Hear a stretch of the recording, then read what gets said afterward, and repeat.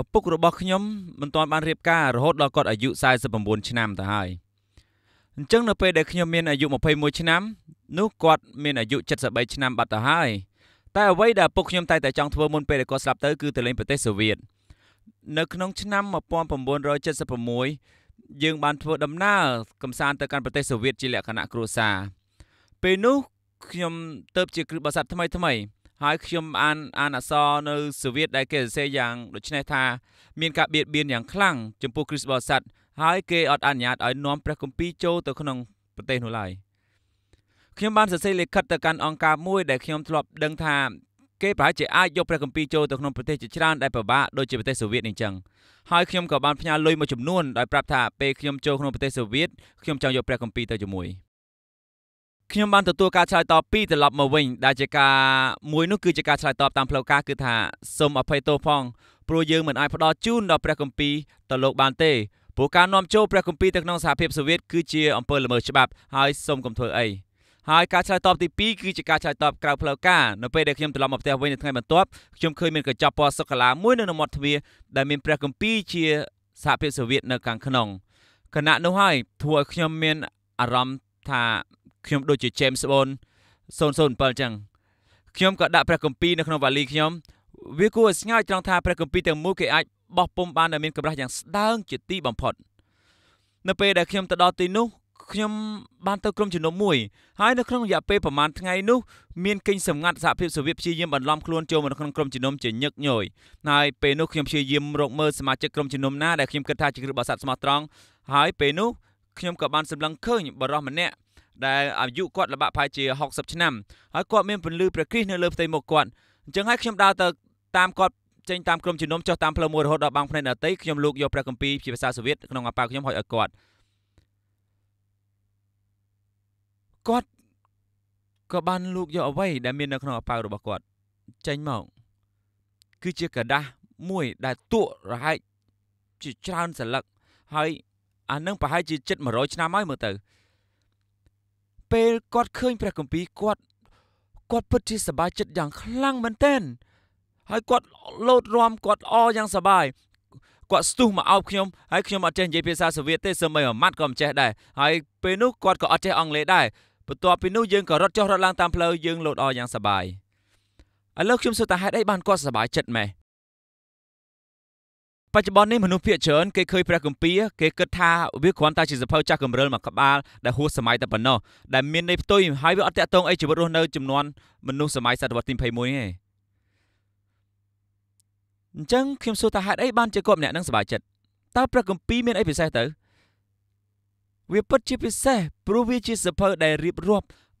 អំពីការបង្កើតនៃពិភពលោកដែលមានឥទ្ធិពលជាងសភៅកំណាព្យរបស់ Shakespeare ឬក៏សភៅល្បីៗផ្សេងទៅទៀតព្រះគម្ពីរមានការពេញនិយមទូទាំងសកលលោកហើយសភៅ Homer បានបកប្រែត្រឹមតែ40ភាសាទេសៀវភៅកំណាព្យ Shakespeare បានត្រឹមតែ60ភាសាប៉ុណ្ណោះរីឯព្រះគម្ពីរវិញគឺបកប្រែជាង2000ភាសាគឺ10ដងច្រើនជាងសភៅនានាពិតមែននេះគឺជាក្តីសម័យរបស់អ្នកបោះពុម្ពគ្រប់រូបព្រះគម្ពីរប្រមាណ44លានក្បាលលក់ដាច់ជារៀងរាល់ឆ្នាំហើយព្រះគម្ពីរលក់ដាច់ជាងគេបង្អស់នៅទូទាំងសកលលោកខ្ញុំបានអានព័ត៌មានមួយសរសេរក្នុងគ្រួសារអាមេរិកកាំងទាំងមូលជាមធ្យមមានព្រះគម្ពីរចំនួន6ទៅ8ក្បាលក្នុងកាសែត The Time មានអត្ថបទមួយដែលមានចំណងជើងថាព្រះគម្ពីរគឺជាសភៅដែលលក់ដាច់ជាងគេជារៀងរាល់ឆ្នាំ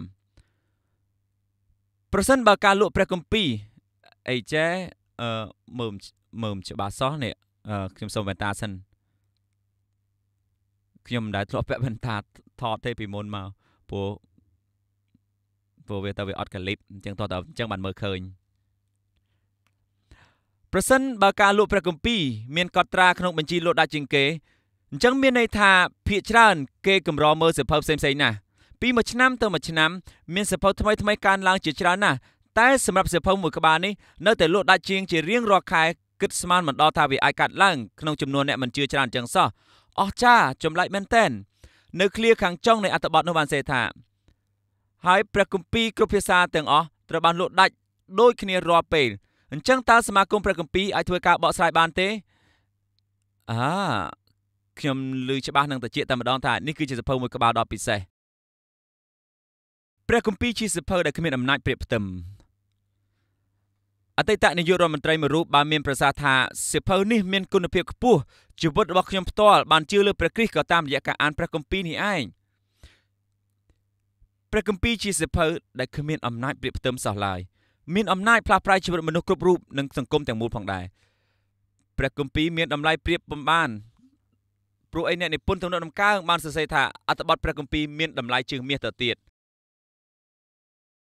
នៅពេលដែលគេថ្វាយព្រះគម្ពីរទៅម្ចាស់ស្ត្រីក្នុងពិធីអភិសេកដ៏ពោលថាទូលបង្គំយាយខ្ញុំសូមថ្វាយសៀវភៅនេះជាវត្ថុដ៏មានតម្លៃដែលនៅក្នុងโลกនេះកម្ររកបានឥ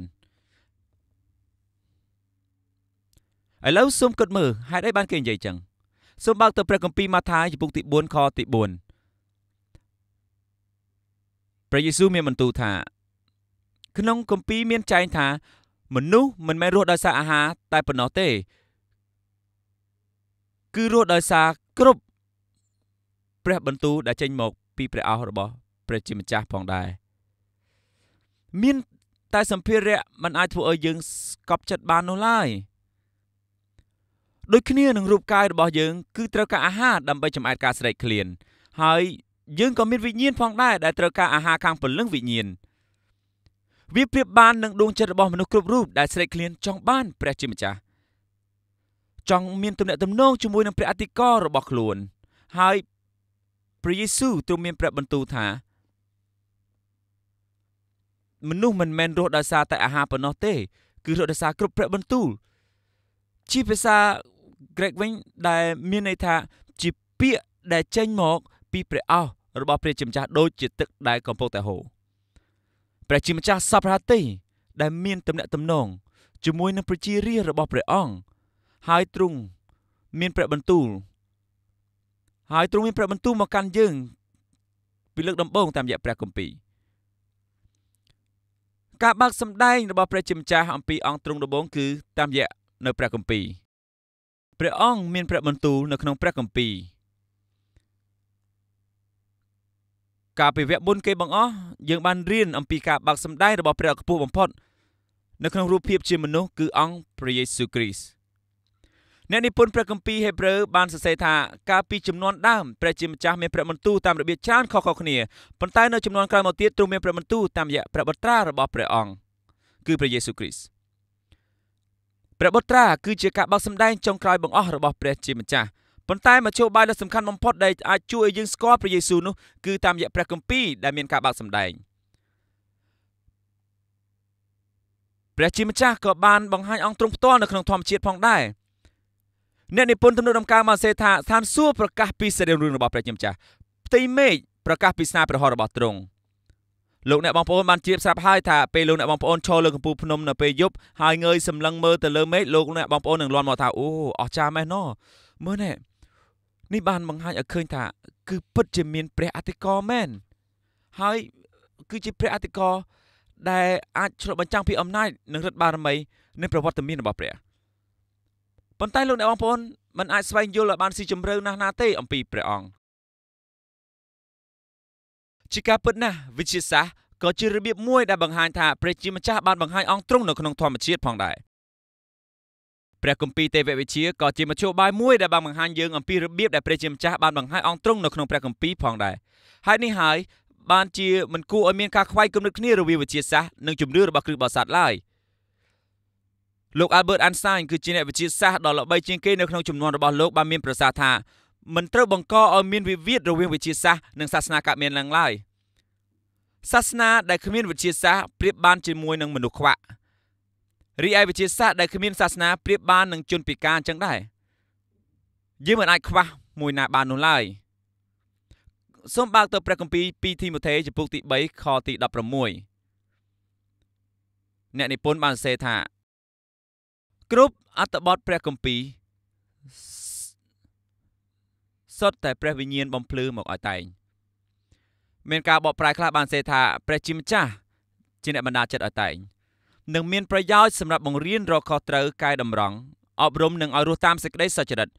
ក្នុងគោលបំណងឲ្យអ្នកបម្រើរបស់ព្រះជាម្ចាស់មានសមត្ថភាពនិងប្រុងប្រៀបខ្លួនរួចជាស្រេចដើម្បីបំពេញបំពើល្អគ្រប់ចម្ពោះពាក្យថាព្រះវិញ្ញាណបំភ្លឺឲ្យតែងដែលជាការបកប្រែតាមលំនាំដើមនៃភាសាក្រិកនោះគឺមានន័យថា Theopneustos តាមពិតទៅ គឺគេបកប្រែអញ្ចឹងមែនគឺព្រះវិញ្ញាណបំភ្លឺឲ្យតែង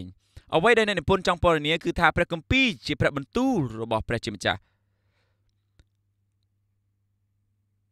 មិនមែនព្រះអង្គដូចជាទ្រង់ហៅឲ្យយើងសរសេរព្រះគម្ពីរទេជាការពិតគឺព្រះអង្គប្រើប្រាស់មនុស្សឲ្យនិពន្ធរយៈកាលជាង1500ឆ្នាំហើយដែលមានអ្នកនិពន្ធយ៉ាងហោចណាស់ក៏ជាង40នាក់ដែរអ្នកនិពន្ធទាំងនោះមានរួមទាំងស្ដេចអ្នកប្រាជ្ញអ្នកទស្សនវិទូអ្នកនេសាទកវីរដ្ឋបុរសអ្នកប្រវត្តិវិទូវេជ្ជបណ្ឌិតហើយពួកអ្នកទាំងនោះបានសរសេរអត្ថបទផ្សេងៗគ្នាស្ដីអំពីប្រវត្តិសាស្ត្រហើយស្ដីអំពីកំណាព្យពីពាក្យទំនាយសម្បត្តិផ្សេងៗទៀតទាំងនេះសិតជាការងាររបស់មនុស្ស 100% តែត្រង់នេះហើយដែលអ្នកនិពន្ធចង់បញ្ជាក់ថាការងារទាំងអស់នេះគឺសិតតែព្រះជាម្ចាស់បណ្ដាចិត្តឲ្យតែងគឺ 100% តើការងារនេះអាចកាត់ឡើងយ៉ាងដូចម្ដេចទៅ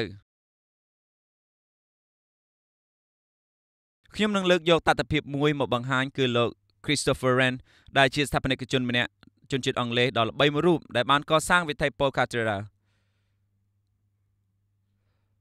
គាត់បានចាប់ផ្ដើមសាងសង់នៅពេលដែលគាត់មានអាយុ44ឆ្នាំក្នុងឆ្នាំ1676ស្ថាបនិករូបនេះបានចំណាយអស់រយៈពេល35ឆ្នាំដើម្បីសាងសង់វិថី Cathedral ហើយវិថីនេះសាងសង់ហើយជាស្ថាពរក្នុងឆ្នាំ1711ពេលលោក Wren មានអាយុ79ឆ្នាំលោក Christopher Wren បានសាងសង់វិថី Christopher Cathedral មែនប៉ុន្តែគាត់មិនបានដាក់ថ្មគ្រឹះតែមួយទេគឺមានមនុស្សជាច្រើនផ្សេងទៀតដែលបានដាក់ថ្មគ្រឹះនៅក្នុងនោះហើយក៏មានអ្នកអសង្ឃផ្សេងទៀតផងដែរដែលបានរួមចំណែកក្នុងការសាងសង់នេះប៉ុន្តែមានគំនិតតែមួយស្ថាបនិកតែម្នាក់នៅពីខាងក្រោយការណែនាំនោះមាននៅក្នុងព្រះគម្ពីរដែលសរសេរដោយមនុស្សផ្សេងៗដែលជាស្ថាបនិកតែម្នាក់ហើយមានការណែនាំតែពីមួយនៅពីក្រោយនោះគឺព្រះជាម្ចាស់ផ្ទាល់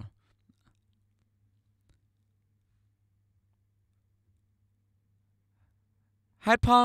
ដែលខ្ញុំជឿអញ្ចឹងព្រោះអីព្រះយេស៊ូវទ្រង់ក៏ជឿអញ្ចឹងដែរប្រសិនបើព្រះយេស៊ូវទ្រង់ជាព្រះយើងពិតមែនខ្ញុំគិតថាយើងត្រូវតែធ្វើតាមអ្វីដែលទ្រង់បានមានព្រះបន្ទូលព្រះជាម្ចាស់ទ្រង់មានព្រះបន្ទូលថាអ្វីដែលមានចែងនៅក្នុងអត្ថបទព្រះគម្ពីរគឺនិយាយអំពីព្រះអង្គផ្ទាល់នេះគឺជាទស្សនៈនៃការណែនាំអំពីព្រះគម្ពីរដែលក្រុមជំនុំទូទាំងសកលបានបង្ហាញទៅកាន់ពិភពលោករាប់ឆ្នាំហើយតែព្រះជាម្ចាស់បំភ្លឺឲ្យតែងព្រះគម្ពីរយើងអាចទុកចិត្តបានព្រោះព្រះគម្ពីរជាក្តីពិតអញ្ចឹងនិយាយថាគ្មានចំណុចពិបាកនោះទេប្រកបណាស់ក្នុងព្រះគម្ពីរក៏មានចំណុចពិបាកជាច្រើនណាស់ដែរសាវកពេត្រុសបានជជែកអំពីសម្បត្តិរបស់លោកប៉ូលដែលសរសេរថាមានរឿងមួយចំនួននៅក្នុងអត្ថបទព្រះគម្ពីរដែលពិបាកយល់អញ្ចឹងហើយបើសាវកម្នាក់មិនយល់អំពីសេចក្តីក្នុងសម្បត្តិរបស់សាវកម្នាក់ទៀតផងតើឲ្យយើងមានសង្ឃឹមអីរឿងដែលពិបាកនោះគឺរឿងប្រវត្តិសាស្ត្រនិងខាងផ្នែកសិលធម៌នោះទៅវិញទាំងនេះគឺវាតាក់ទងជាមួយនឹងពេលវេលាហើយឧទាហរណ៍លោកអ្នកបងប្អូនដាក់ម្រាមដៃខ្ទាស់ចំគម្ពីរ2ធីម៉ូថេចំពុកទី3ហើយសូមបើកទៅគម្ពីរលូកាចំពុក3ខ1វិញនៅឆ្នាំទី15នៃរជ្ជកាលព្រះចៅអធិរាជរ៉ូម៉ាំព្រះនាមទីបឺលោកប៉ុនតេពីឡាតធ្វើជាទេសាភិបាលនៅក្នុងស្រុកយូដាព្រះបាទហេរ៉ូតជាស្ដេចអនុរាជគ្រប់គ្រងស្រុកកាលីលេព្រះបាទហ្វីលីបអនុរាជរបស់ព្រះបាទហេរ៉ូតជាស្ដេចអនុរាជគ្រប់គ្រងតំបន់អ៊ីតូរ៉េនិងតំបន់ត្រាក្នូនីតព្រះបាទលីសានីជាស្ដេចអនុរាជគ្រប់គ្រងតំបន់អាប៊ីឡែនលោកអាននិងលោកកៃផាធ្វើជាមហាបូជាចារ្យពេលនោះព្រះជាម្ចាស់មានបន្ទូលមកកាន់លោកយ៉ូហានជាកូនរបស់លោកសាគ្រីក្នុងវីរហោសានខ្លះទៀតនិយាយថាតំបន់នៅក្នុងព្រះគម្ពីរលូកាសិតសឹងតែជាកន្លែងប្រវត្តិសាស្ត្រដែលយើងដឹងហើយថានៅក្នុងឆ្នាំទី15នៃរជ្ជកាលព្រះចៅអធិរាជរ៉ូម៉ាំងត្រូវនឹងឆ្នាំទី27នៃគ្រិស្តសករាជនៅពេលមួយគេបាននិយាយថាព្រះបាទលីសានីគឺជាស្ដេចអនុរាជគ្រប់គ្រងស្រុកអាប៊ីឡែនត្រូវបានធ្វើគុតដោយម៉ាក់អាន់ថូនីនៅក្នុងឆ្នាំទី34មុនគ្រិស្តសករាជអញ្ចឹងមានតែលូកាសរសេរខុសប៉ុន្តែថ្មីនេះមានរឿងមួយដែលខ្ញុំចាប់អារម្មណ៍យ៉ាងខ្លាំងគឺសិលាចារឹកបានរកឃើញនៅក្នុងចុងក្រោយនៃរជ្ជកាលព្រះបាទលីសានីស្ដេចអនុរាជគ្រប់គ្រងនៅលើអាប៊ីឡែនត្រូវសរសេរត្រូវគ្នានឹងអ្វីដែលលូកាបានសរសេរហើយអ្នកប្រវត្តិសាស្ត្រឈ្មោះលោក Everett Mayer បានថ្លែងដូចនេះថាអ្វីដែលលូកាសរសេរគឺពិតជាត្រឹមត្រូវមែនផលវិបាកនៃរឿងប្រវត្តិសាស្ត្រមួយចំនួនគឺច្រើនតាក់ទងទៅនឹងពេលវេលាប៉ុន្តែក៏មានរឿងផ្សេងទៀតដែលបង្ហាញច្បាប់ពីភាពផ្ទុយគ្នាដែលមិនអាចពន្យល់បានតាមរយៈបរិបទនៃរឿងទាំងនោះមានរឿងជាច្រើននៅក្នុងព្រះគម្ពីរដែលធ្វើឲ្យយើងជួបផលវិបាកយ៉ាងខ្លាំងតើនេះមានន័យថាយើងនឹងបោះបង់ជំនឿអំពីការបំភ្លឺក្នុងអត្ថបទព្រះគម្ពីរ ខ្ញុំមិនយល់អញ្ចឹងទេព្រោះគ្រប់គោលលទ្ធិរបស់គ្រឹះបរិស័ទគឺសិតតែល្អៗហើយមានផលវិបាករបស់វាផងដែរចូលទទួលយកសេចក្តីស្រឡាញ់អំពីព្រះជាម្ចាស់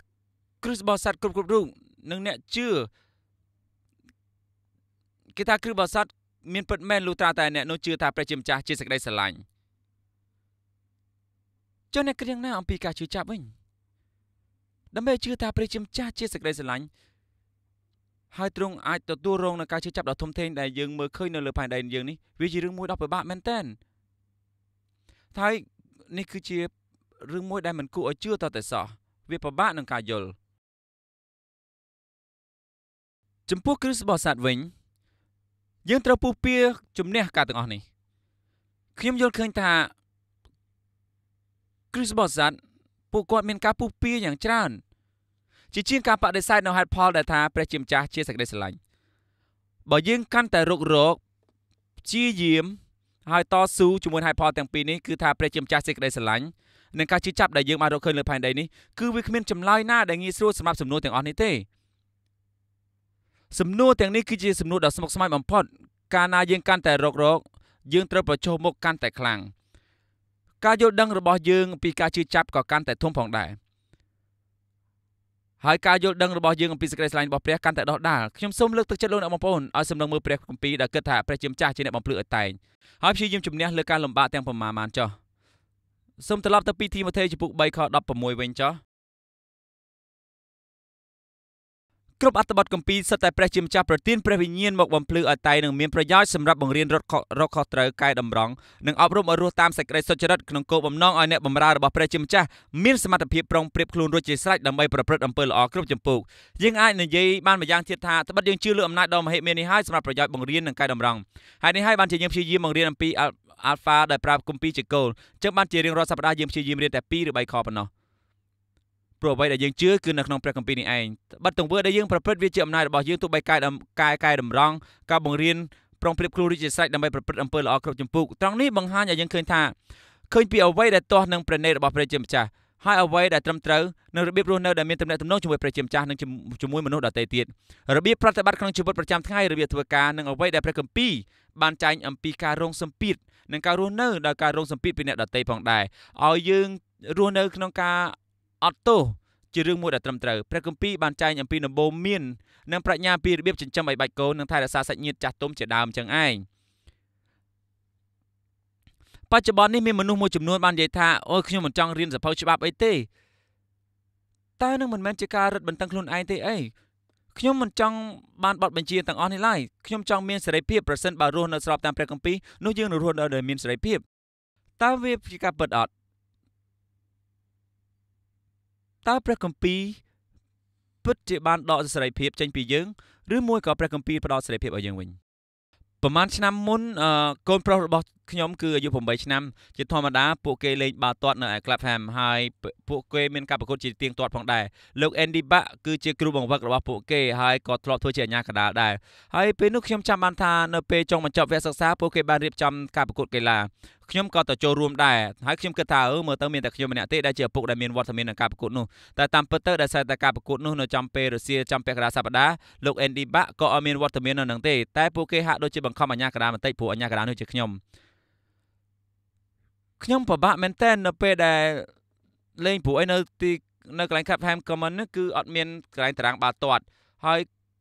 គឺគ្មានគំនូសគោលឬក៏គ្មានខ្សែបន្ទាត់អីសោះអញ្ចឹងយើងយកអាវធ្វើជាគោលហើយមួយទៀតខ្ញុំអត់មានកញ្ចែហើយក្មេងៗទាំងអស់គឺពាក់អាវពណ៌ស្តៀងគ្នាអត់មានកៅអៅកីឡាទេម្យ៉ាងមួយទៀតខ្ញុំមិនចេះច្បាប់នៃការប្រកួតដែរថែមទាំងមិនស្គាល់ឈ្មោះពួកគេទៀតអញ្ចឹងខ្ញុំក៏នេះតែខ្ញុំបានស្គាល់ឈ្មោះកូនខ្ញុំតាប៉ុន្តែក្មេងដទៃទៀតខ្ញុំអត់ស្គាល់គេទេពេលការប្រកួតចាប់ផ្ដើមពេលនោះមានក្មេងម្នាក់បានស្រែកឡើងថាបាល់ចេញក្រៅហើយក្មេងម្នាក់ទៀតចេញថាអត់ទេបាល់អត់ចេញក្រៅទេខ្ញុំអត់ដឹងទេ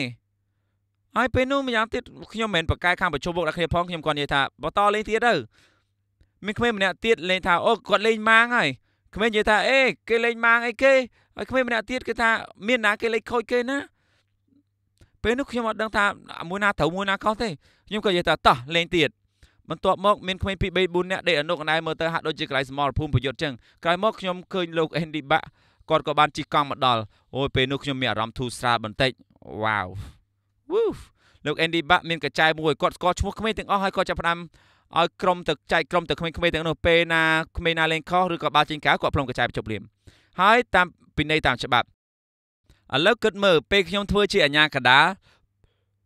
ឃើញថាពួកក្មេងៗគេមានសេរីភាពតែវាអញ្ញាញ៉ៃតែនៅពេលដែលម្នាក់ផ្សេងទៀតធ្វើជាអាជ្ញាកណ្ដាលគាត់មានក្បួនច្បាប់ត្រឹមត្រូវចឹងដោយសារក្បួនច្បាប់ទាំងនោះក្មេងៗមានសេរីភាពក្នុងការលេងយ៉ាងសប្បាយតើមួយណាប្រសើរជាងហើយព្រះជាម្ចាស់បានប្រទានក្បួនច្បាប់ដែលបង្ហាញអំពីរបៀបរស់នៅមិនមែនដោយសារតែទ្រង់ស្អប់យើងទេប៉ុន្តែដោយព្រោះទ្រង់ស្រឡាញ់យើងហើយទ្រង់មានព្រះハតីឲ្យយើងរីករាយក្នុងជីវិតដ៏បរិបូរណ៍ទ្រង់មិនបានមានព្រះបន្ទូលថាកុំសម្លាប់ព្រោះការសម្លាប់មនុស្សគឺជារឿងមួយដ៏សប្បាយទ្រង់មិនបានមានបន្ទូលថាកុំលួចអូលោកអ្នកបងប្អូននឹងទេវាពិបាកណាស់បើយើងលួចគេមិនបាននោះបរិសម្នាក់បាននិយាយថាគាត់មិនអានព្រះគម្ពីរទេព្រោះអីវាប៉ះពាល់ដល់ការងាររបស់គាត់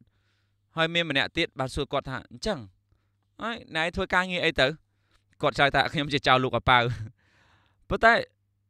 លោកអ្នកបងប្អូនដឹងហើយថាវាមិនមែនជារឿងសប្បាយទេនៅពេលដែលមានមនុស្សនៅជុំវិញយើងចាំលោកអាប៉ៅរបស់យើងនោះហើយវាក៏មិនមែនជារឿងសប្បាយដែរដែលទ្រង់មិនបានមានព្រះបន្ទូលថាកុំប្រព្រឹត្តអំពើផុតក្បត់ព្រោះអីព្រះចង់បំផ្លាញការសប្បាយរបស់យើងឯងព្រះអង្គមានព្រះបន្ទូលដូច្នេះពីព្រោះទ្រង់មិនចង់ឲ្យយើងទទួលរងការជឿចាប់ដោយសារព្រះអង្គស្រឡាញ់យើងព្រះគម្ពីរជាការបើកសម្ដែងពីអ្វីដែលទ្រង់សពតិជាពិសេសតាមរយៈព្រះយេស៊ូវគ្រីស្ទជាងនេះទៅទៀតព្រះជាម្ចាស់មិនមែនគ្រាន់តែមានព្រះបន្ទូលផ្ទាល់ទេទ្រង់នៅតែមានព្រះបន្ទូលតាមរយៈព្រះគម្ពីរដែលជាការបើកសម្ដែងរបស់ទ្រង់ផងដែរហើយទាំងនេះគឺអាស្រ័យទៅលើការមានទំនាក់ទំនងលោកសាវក Gregory គឺជាអធិរាជដែលមានប្រសាសន៍ថាព្រះគម្ពីរជាសម្បត្តិមកពីព្រះជាម្ចាស់លោកសាវក Augustine ព្រះគម្ពីរផ្ទាល់មិនអាចធ្វើអីបានទេតែដោយសារមានការប្រកាសពីសេចក្តីស្រឡាញ់របស់ព្រះជាម្ចាស់ទើបប្រសើរនៅក្នុងគំនិតរបស់លោកអ្នកបងប្អូនតើព្រះគម្ពីរសម្បត្តិស្នេហារបស់ព្រះជាម្ចាស់យ៉ាងម៉េចខ្ញុំបានពិភាក្សាជាមួយមនុស្សម្នាក់អំពីរឿងនេះគេបាននិយាយថាលោកបានយល់ស្រាប់ហើយតើមនុស្សសម័យនេះនៅផ្ញើសម្បត្តិស្នេហាទៀតអត់ខ្ញុំមិនដឹងថាត្រូវឆ្លើយសំណួរយ៉ាងណាទេតើមនុស្សសម័យនេះគេនៅផ្ញើសម្បត្តិស្នេហាឬអត់ទេគេឆ្លើយថាប្រហែលជាគេផ្ញើតាមអ៊ីមែលសារតាមទូរស័ព្ទចំពោះខ្ញុំមានអារម្មណ៍ថានេះដូចជាមិនសិតស្នាលអីសោះខ្ញុំចាំបានថាពេលពីផានឹងខ្ញុំដែលយើងនឹងមិនសូវឃ្លៀសគ្នាប្រហែលទេក្នុងជីវិតអាពាហ៍ពិពាហ៍របស់យើងតាមពិតយើងអរគុណព្រះអង្គសម្រាប់ការនេះតែខ្ញុំចាំបានថានៅពេលយើងឃ្លៀសគ្នាប្រហែលជា3សប្តាហ៍កន្លះនៅទីនោះជារៀងរាល់ព្រឹកខ្ញុំចុះមកខាងក្រោមសម្លឹងរកមើលតុកកែលោមានសម្បត្តិអីបើខ្ញុំឃើញមានសម្បត្តិប្រពន្ធខ្ញុំសេមកប្រកាសជាពិសេសហើយព្រោះវាជាអារម្មណ៍នៃសេចក្តីស្រឡាញ់អំពីមនុស្សម្នាក់ដែលខ្ញុំស្រឡាញ់ហើយគាត់ជាអ្នកសរសេរឲ្យខ្ញុំក្នុងនាមជាគ្រីស្ទបរិស័ទព្រះគម្ពីរក៏ជាសម្បត្តិមកពីអ្នកដែលយើងស្រឡាញ់ដូចគ្នាផងដែរហើយនេះគឺជាសម្បត្តិដែលព្រះអង្គបានមានបន្ទូលមកកាន់យើងតាមរយៈសេចក្តីស្រឡាញ់របស់ព្រះអង្គសូមបើកទៅព្រះគម្ពីរយ៉ូហានជំពូកទី5ខទី39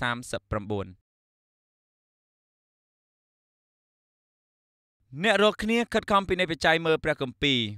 ព្រោះនឹកស្មានថានឹងបានជីវិតអស់កលជានិច្ចដោយសារព្រះគម្ពីរទាំងនេះ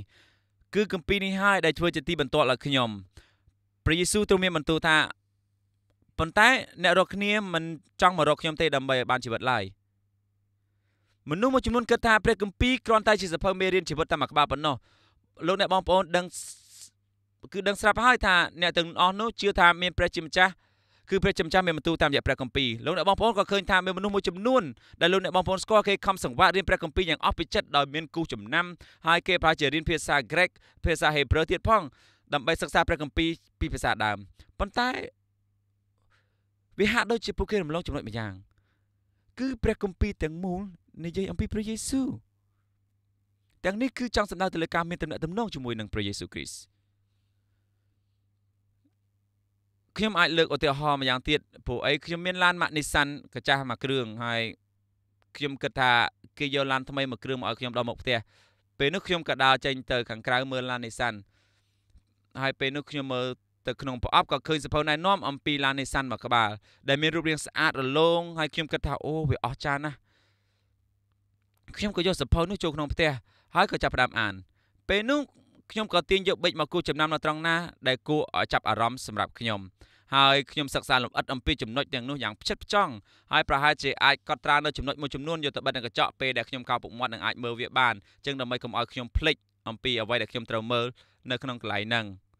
ហើយក្រោយមកទៀតខ្ញុំគិតថាប្រហែលជាខ្ញុំអាចប្រមូលផ្ដុំនៅឃ្លាមួយចំនួនអាចបង្កើតជាចម្រៀងរួចខ្ញុំក៏សុំ Algodon រៀបចំឃ្លាចម្រៀងនេះឲ្យបានមួយបទដើម្បីខ្ញុំអាចច្រៀងអំពីឡាន Nissan របស់ខ្ញុំដោយលោកអ្នកបងប្អូនដឹងហើយខ្ញុំឆ្ងល់ថាតើមនុស្សផ្សេងទៀតគេចូលចិត្តសភៅណែនាំអំពីឡាន Nissan ឬអត់ប្រហែលជាខ្ញុំចូលរួមក្លឹប Nissan ដែរហើយមើលទៅឬមួយខ្ញុំគួរតែរៀនភាសាជប៉ុនដើម្បីខ្ញុំបានសិក្សាលម្អិតជាងនេះប៉ុន្តែខ្ញុំអាចនឹងខ្វះចន្លោះណាមួយមិនដឹងសភៅនេះគឺជួយឲ្យយើងដឹងអំពីការបើកឡានតើមានប្រយោជន៍អីចំណុចសំខាន់នៃព្រះគម្ពីរគឺដូចគ្នាគឺជួយឲ្យយើងមានទំនាក់ទំនងជាមួយព្រះយេស៊ូវគឺជាទំនាក់ទំនងនៃសេចក្តីស្រឡាញ់រវាងព្រះអង្គជាមួយនឹងរាជទ្រង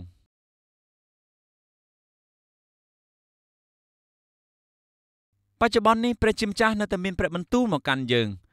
ងព្រោះព្រះអង្គចង់មានទំនាក់ទំនងជាមួយយើងដោយសេចក្តីស្រឡាញ់ដូច្នេះការសិក្សាព្រះគម្ពីរនឹងទៅជាឥតបានការប្រសិនបើគ្មានទំនាក់ទំនងជាមួយនឹងព្រះយេស៊ូវទេហើយទំនាក់ទំនងនេះគឺមានលក្ខណៈពីរផ្លូវគឺយើងនិយាយទៅកាន់ព្រះជាម្ចាស់ហើយព្រះជាម្ចាស់ទ្រង់មានបន្ទូលមកកាន់យើងនៅនិពន្ធហេព្រើរបាននិយាយថាពេលព្រះអង្គលើកអត្ថបទព្រះគម្ពីរក្នុងសម្ព័ន្ធមេត្រីចាស់មកថ្លែងព្រះវិញ្ញាណដ៏វិសុទ្ធមានព្រះបន្ទូលថាមិនមែនព្រះវិញ្ញាណដ៏វិសុទ្ធបានមានព្រះបន្ទូលថានោះទេតែគឺព្រះវិញ្ញាណដ៏វិសុទ្ធបានមានព្រះបន្ទូលមកកាន់យើង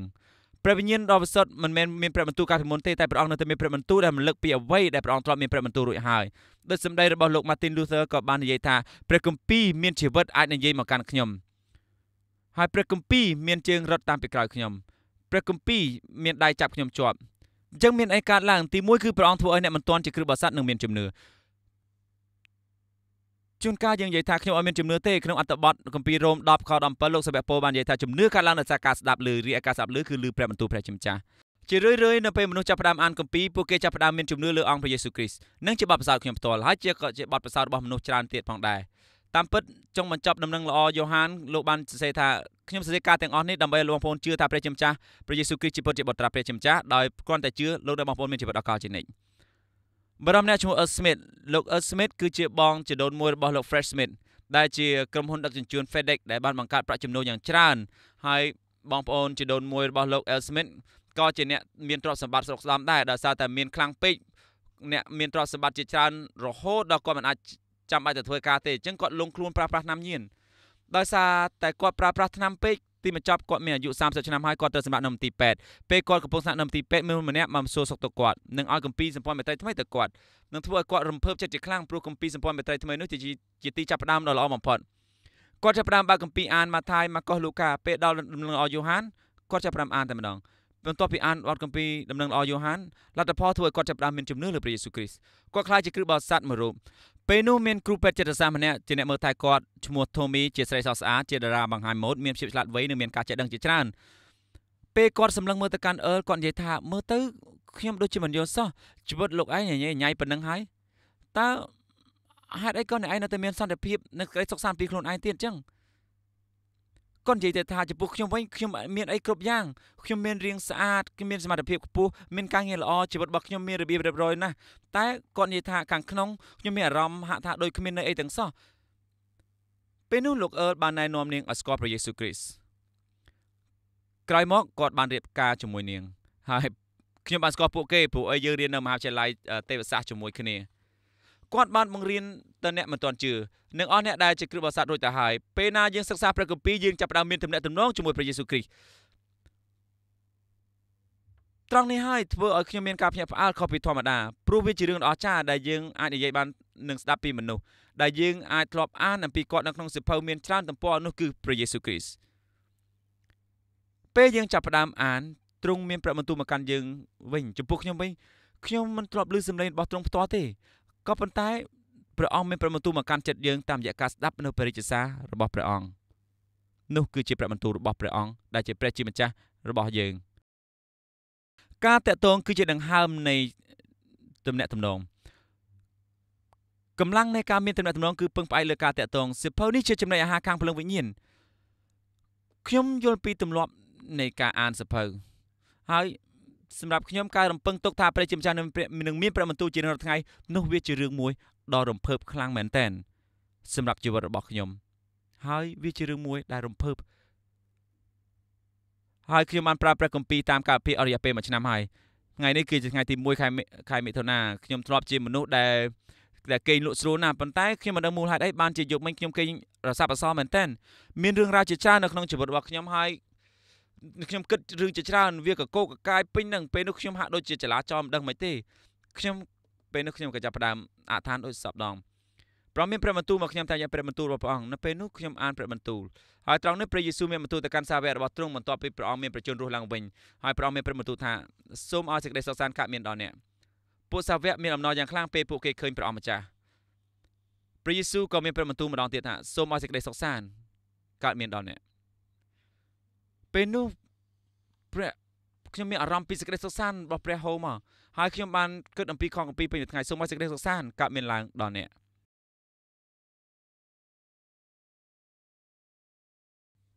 កលោក Rick Warren បានសរសេរថាការអានព្រះគម្ពីរធ្វើឲ្យជីវិតរបស់យើងរស់រវើកធ្វើឲ្យមានការផ្លាស់ប្រែការព្យាបាលផ្លូវចិត្តជួយពង្រឹងអត្តចរិតឲ្យផ្លាស់ប្ដូរស្ថានភាពធ្វើឲ្យមានអំណរនិងជួយឲ្យមានជ័យជំនះលើភាពក្រីក្រជួយឲ្យឈ្នះលើសេចក្តីល្បួងជួយឲ្យមានសេចក្តីសង្ឃឹមវាស្រាយអំណាចចេស្តារបស់ព្រះជួយស្អាងចិត្តគំនិតហើយក៏ជាអាហារខាងព្រលឹងវិញ្ញាណផងដែរតែយើងត្រូវអនុវត្តដោយម្ដេចដើម្បីឲ្យព្រះជាម្ចាស់មានបន្ទូលតាមរយៈព្រះគម្ពីរដំបូងគឺយើងត្រូវតែចេះញែកពេលវេលារបស់យើងពេលវេលាគឺជាទ្រព្យសម្បត្តិដ៏មានតម្លៃរបស់យើងមនុស្សខ្លះនិយាយថាប្រាក់គឺជាអំណាចក៏ប៉ុន្តែពេលវេលាគឺជាជីវិតដូច្នេះហើយខ្ញុំសូមសំណូមពរឲ្យមានទម្លាប់ដែលត្រឹមត្រូវលោកអ្នកបងប្អូនដឹងស្រាប់ហើយថាប្រសិនក្នុងមួយថ្ងៃលោកអ្នកបងប្អូនអានគម្ពីរបាន15នាទីនោះរយៈពេល1ឆ្នាំលោកអ្នកបងប្អូនអានគម្ពីរទាំងមូលចប់តែម្ដងយើងអានចំវគ្គមួយដែលនិយាយថាព្រះយេស៊ូវបានយាងទៅកន្លែងឆ្ងាយស្ងាត់ដាច់ពីគេដើម្បីអធិដ្ឋានហើយទ្រង់ងើបទៅតាំងពីព្រលឹមស្រាងខ្ញុំយល់ថានេះគឺជាពេលវេលាដ៏ល្អបំផុតសម្រាប់អធិដ្ឋានខ្ញុំដឹងថាមនុស្សគ្រប់រូបមិនអាចធ្វើអញ្ចឹងបានទេពិសេសអស់អ្នកដែលមានកូនតូចជាដើមតែបើលោកអ្នកបងប្អូនអាចរកកន្លែងស្ងាត់ដ៏ល្អវាជាការល្អខ្ញុំតែងតែទៅកែងជ្រុងបន្ទប់តូចមួយនៅក្នុងបន្ទប់របស់ខ្ញុំដែលវាជាកន្លែងស្ងាត់ល្អហើយខ្ញុំញ៉ាំកាហ្វេមួយកែវកុំឲ្យងុយគេងពេកខ្ញុំយកព្រះគម្ពីរកត់ត្រាក្នុងសៀវភៅកំណត់ត្រាប្រចាំថ្ងៃហើយនឹងសៀវភៅសរសេរដើម្បីពាក្យអធិដ្ឋានរបស់ខ្ញុំបន្ទាប់មកខ្ញុំសូមឲ្យព្រះអង្គមានព្រះបន្ទូលសាមអែលបាននិយាយថាព្រះអង្គម្ចាស់អើយសូមមានបន្ទូលមកត្បិតបាបម្រើរបស់ព្រះអង្គកំពុងនៅទីនេះរងចាំអានព្រះគម្ពីរហើយសួរសំណួរថាតើអត្ថបទគម្ពីរនេះចង់និយាយពីអីតើមានន័យមិនទៅតែអ្វីដែលសំខាន់ជាងនេះទៅទៀតគឺថាតើយើងត្រូវអនុវត្តវាយ៉ាងម៉េចនៅក្នុងជីវិតរបស់យើងតើព្រះជាម្ចាស់មានព្រះបន្ទូលយ៉ាងម៉េចមកកាន់ខ្ញុំនៅថ្ងៃនេះក្រោយមកយើងឆ្លើយតបដោយការអធិដ្ឋានគន្លឹះនៃការឆ្លើយតបគឺរៀនអនុវត្តការអនុវត្តគឺជារឿងមួយដែលយ៉ាប់ជាងគេព្រោះអីយើងនឹងចំណាយពេលរហូតដល់ចង់បញ្ចប់វគ្គបណ្ដុះបណ្ដាលនេះដើម្បីសិក្សាអំពីការអនុវត្តនេះលោក LD Modi បាននិយាយថាព្រះគម្ពីរនឹងមិនធ្វើឲ្យជីវិតរបស់យើងចម្រើនទេតែព្រះគម្ពីរនឹងបំផ្លាស់បំប្រែជីវិតរស់នៅរបស់យើងខ្ញុំសូមផ្ដល់យោបល់ដល់លោកអ្នកបងប្អូនឲ្យអានព្រះគម្ពីរជារៀងរាល់ថ្ងៃហើយសូមអធិដ្ឋាននៅព្រះជាម្ចាស់មានបន្ទូលមកកាន់លោកអ្នកបងប្អូនជាទម្លាប់ដ៏ល្អដែលយើងរៀបចំវាគួររំភើបណាស់យូរទៅវាជារឿងសាមញ្ញទេព្រោះអីតែក៏វាមានសារៈសំខាន់ដែរហើយខ្ញុំបានណែនាំពីខាងដើមរួចហើយថាពេលខ្ញុំរៀបការពួកខ្ញុំមានអាយុ49ឆ្នាំហើយពេលដែលគាត់ទទួលមរណភាពនៅក្នុងខែមករាឆ្នាំ1981ពេលនោះខ្ញុំមានអាយុ26ឆ្នាំតែខ្ញុំបានក្លាយជាគ្រិស្តបរិស័ទ7ឆ្នាំមុនហ្នឹងឪពុកម្ដាយរបស់ខ្ញុំមានប្រតិកម្មដាក់ខ្ញុំថាជឿលើព្រះយេស៊ូវគ្រីស្ទជារឿងមួយគួរឲ្យស្អប់ខ្ពើមខ្លាំងណាស់ក៏ប៉ុន្តែខ្ញុំពិតជាអរគុណព្រះជាម្ចាស់ខ្លាំងមែនទែនដែលរយៈពេលជាច្រើនឆ្នាំកន្លងមកនេះពួកគាត់ចាប់ផ្ដើមមានជំនឿលើព្រះអង្គដោយសារតែឃើញការផ្លាស់ប្រែនៅក្នុងជីវិតរបស់ខ្ញុំម្ដាយរបស់ខ្ញុំខ្លាចជាគ្រិស្តបរិស័ទដែលរឹងមាំមុនពេលគាត់ទទួលមរណភាពប៉ុន្តែឪពុករបស់ខ្ញុំវិញគាត់ជាមនុស្សមិនសូវនិយាយស្ដីបានទេហើយខ្ញុំពិបាកដឹងចិត្តគាត់មែនទែនខ្ញុំមិនដឹងថាគាត់គិតអីខ្លះទេតែខ្ញុំមានអារម្មណ៍ថាអ្វីដែលពិបាកជាងគេមកអស់គឺពេលដែលគាត់ស្លាប់ទៅគឺខ្ញុំនៅគាត់ខ្លាំងមែនទែនហើយខ្ញុំគិតថាទោះបីការនោះកើតឡើងដោយមិនបានរំពឹងទុកក៏ដោយតែវាគួរឲ្យតក់ស្លុតមែនទែនព្រោះពេលដែលហេតុការណ៍ទាំងនោះកើតឡើងក៏ប៉ុន្តែការដែលខ្ញុំស្វែងរកមួយដែលពិបាកជាងគេគឺតែខ្ញុំមិនដឹងថាគាត់ជាគ្រិស្តបរិស័ទឬអត់គាត់បានទទួលជឿព្រះយេស៊ូវហើយនៅឬក៏យ៉ាងម៉េចទេមុនពេលដែលគាត់ស្លាប់ទៅទាំងអស់នេះធ្វើឲ្យខ្ញុំខ្វាយខ្វល់មែនទែនមុនពេលដែលគាត់ស្លាប់ទៅហើយពេលនោះខ្ញុំបានសរសេរហេតុផលដែលបានកើតឡើងទុកព្រោះអីវាជារឿងសំខាន់សម្រាប់ជីវិតរបស់ខ្ញុំប៉ុន្តែ10ឆ្នាំក្រោយពីហេតុការណ៍នោះបានកើតឡើងថ្ងៃទី31ខែមករាខ្ញុំអធិដ្ឋានសូមឲ្យព្រះជាម្ចាស់ឲ្យមានព្រះជាម្ចាស់មានបន្ទូលមកកាន់ខ្ញុំច្បាស់តាមរយៈព្រះគម្ពីរអត្ថបទព្រះគម្ពីរដែលខ្ញុំអានចំនៅថ្ងៃនោះគឺនៅក្នុងរ៉ូម ចំពុកទី10ខទី13ដែលបានចែងថាអស់អ្នកណាដែលអំពាវនាវស្វែងរកព្រះនាមរបស់ព្រះជាម្ចាស់នឹងបានទទួលសេចក្តីសង្គ្រោះខណៈនោះខ្ញុំមានអារម្មណ៍ថាព្រះជាម្ចាស់មានបន្ទូលមកកាន់ខ្ញុំឪពុករបស់អ្នកបានអំពាវនាវរកយើងហើយគាត់បានសង្គ្រោះរួចហើយខ្ញុំសប្បាយចិត្តមែនទែនពេលនោះភិផាប្រពន្ធរបស់ខ្ញុំបានដើរចូលក្នុងបន្ទប់រួចនិយាយថាខ្ញុំបានអានគម្ពីរហើយខ្ញុំគិតថាខ្ញុំមានខគម្ពីរមួយសម្រាប់ឪពុករបស់បងហើយប្រពន្ធរបស់ខ្ញុំអានសភៅកិច្ចការហើយគាត់បាននិយាយថាក្នុងខគម្ពីរបានចែងថាអស់អ្នកណាដែលបានអំពាវនាវស្វែងរកព្រះនាមរបស់ព្រះជាម្ចាស់នឹងបានទទួលសេចក្តីសង្គ្រោះហើយពេលនោះខ្ញុំគិតថាវ៉ាវអស្ចារ្យមែនទែនហើយខ្ញុំគិតថានេះជាខគម្ពីរសម្រាប់បងគាត់ពិតជាបានអំពាវនាវស្វែងរកព្រះនាមរបស់ព្រះជាម្ចាស់ហើយគាត់បានទទួលការសង្គ្រោះផងដែរខគម្ពីរនេះនៅក្នុងគម្ពីរទាំងមូលបានចែងតែ2ដងប៉ុណ្ណោះនៅក្នុងសម្ព័ន្ធមេត្រីថ្មីគឺចែងតែ2ដងទេតែប្រពន្ធរបស់ខ្ញុំអានត្រង់ចំកន្លែងមួយហើយខ្ញុំក៏អានចំកន្លែងមួយផ្សេងទៀតផងដែរអស់អ្នកណាដែលអំពាវនាវស្វែងរកព្រះនាមព្រះអង្គនឹងបានទទួលសេចក្តីសង្គ្រោះនៅព្រឹកថ្ងៃបន្ទាប់ខ្ញុំរៀងហាក់ដូចជាខ្វះជំនឿមិនដឹងទេខ្ញុំអត់បានឮព្រះអង្គមានព្រះបន្ទូលមកកាន់ខ្ញុំសោះហើយខ្ញុំហាក់ដូចជារឿងដូចជាស្មុគស្មាញអំពីរឿងឪពុកខ្ញុំតែខ្ញុំនៅខ្វល់ខ្វាយពីការនោះនៅពេលនោះខ្ញុំមានទូនាទីជាមេធាវីខ្ញុំត្រូវធ្វើដំណើរទៅតុលាការក្រុង Warwick ពេលដែលខ្ញុំចុះពីរថភ្លើងទៅស្ថានីយ៍ Warwick ខ្ញុំមើលឃើញទៅស្លាកមួយផ្សេងយ៉ាងធំថារ៉ូមចំពុក10ខ13អស់អ្នកណាដែលអំពាវនាវស្វែងរកព្រះនាមព្រះអង្គម្ចាស់នឹងបានទទួលការសង្គ្រោះខ្ញុំចាំបានថាខ្ញុំធ្លាប់ប្រាប់រឿងនេះទៅលោក Sandy Miller ហើយគាត់បាននិយាយមកកាន់ខ្ញុំថាអ្នកគិតថាព្រះជាម្ចាស់ព្យាយាមមានបន្ទូលមកកាន់អ្នកមែនទេខ្ញុំសូមសួរមួយវិញតើអ្នកគិតថាព្រះជាម្ចាស់នឹងព្យាយាមមានព្រះបន្ទូលមកកាន់អ្នកឬអត់ទេបើអញ្ចឹងមែនតើអ្នកអនុញ្ញាតឲ្យព្រះអង្គមានបន្ទូលមកកាន់យើងអត់សូមអធិដ្ឋានជាមួយខ្ញុំ